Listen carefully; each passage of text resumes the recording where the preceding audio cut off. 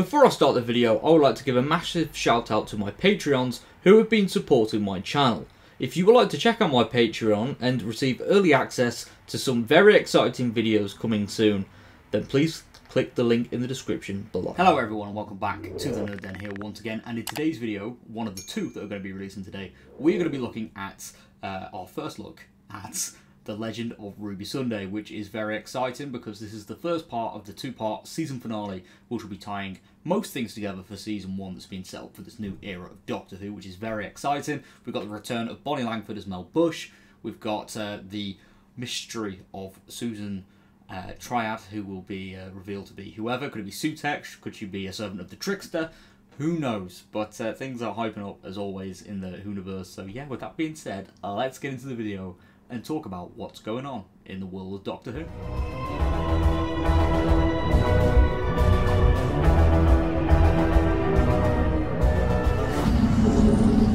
Okay, so first of all, from TV Zone, we've got this brand new preview image of Ncuti Gatwa and, well, the one and only lovely Bonnie Langford.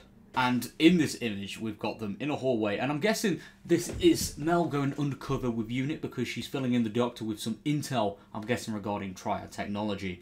And there's a lot of theories out there regarding what Triad are up to, but oh boy, this looks very cool, and it looks like the Doctor and Mel are going on a little espionage mission. I couldn't get my words out there, but still very cool nonetheless.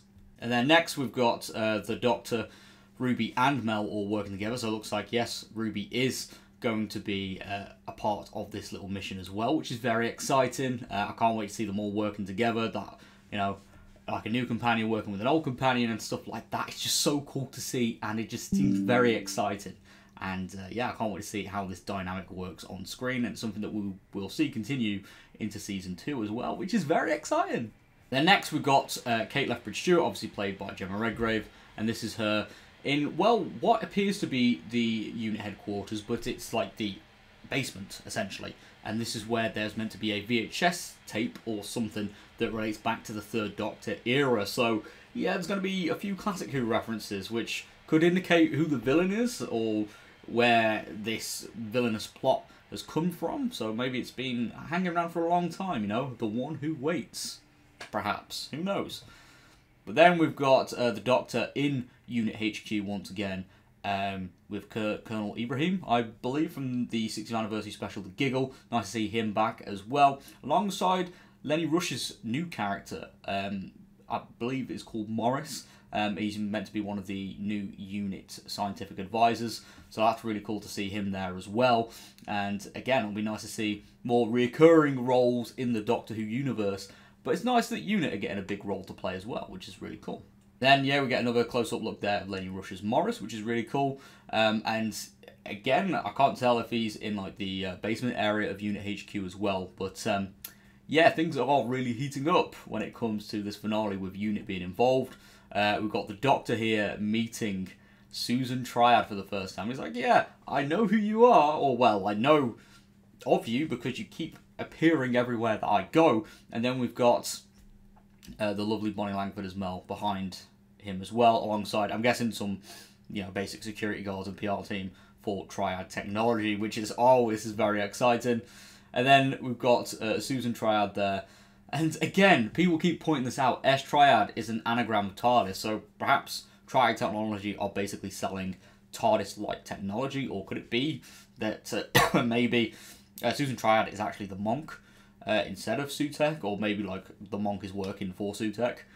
But again, yeah, the fact that TARDIS technology is being sold, it's not easily acquired, so it would kind of make sense that a Time Lord's involved, maybe? I don't know. But then we've got another shot here of, well, the Doctor and Kate Lethbridge-Stewart in the background, but then we've got Ruby alongside Rose Noble, which is nice to see Rose back. I did quite like her in the 60th special, so it's nice to see one of the Noble family members back, and perhaps she might provide us with some updates on the 40th Doctor and Donna and the rest of the Noble clan as well. I'm looking forward to that, but I'm guessing she's working for UNIT, which is, yeah, it's going to be interesting to see that happen, but, oh, very exciting. And then we've got Ruby's foster mom, Carla, talking to Ruby here, and perhaps this object here could be to do with Ruby's heritage. Perhaps it's like one of the only things that Ruby's biological mom left for her. And then we've got a nice behind-the-scenes shot here as well. I'm guessing this is for like the TARDIS landing and stuff. And then this shot here, we've got Mrs. Flood with Cherry. Now, obviously, I don't want to seem like, oh, Mrs. Flood's a villain. Perhaps Mrs. Flood is in charge of looking after Cherry whilst Carla goes to units.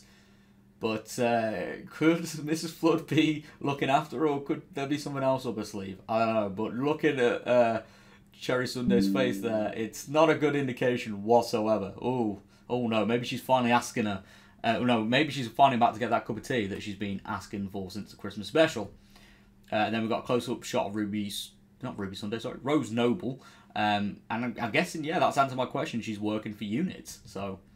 But she's meant to be a child. So, a unit hiring kids now? Who knows? But, yeah, we've got Mel again. A nice behind-the-scenes shot there of Mel on her bike. Well, like a little moped thing is really cool. And then we've got Stephen Powell, the narrator and host of Doctor Unleashed. And then we've got behind-the-scenes shot there of Millie Gibson getting some makeup before a shoot, which is really cool.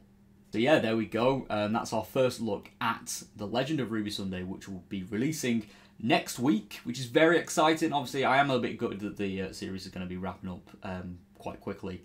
But yeah, I'm still looking forward to this new episode nonetheless, and seeing how this all ties together. But with that being said, thank you so much for tuning into today's video. If you are new around here, please click that like button and subscribe for more nerdy content. And I'll see you all next time. Thank you very much for all the support. Take care. Love you all. And peace.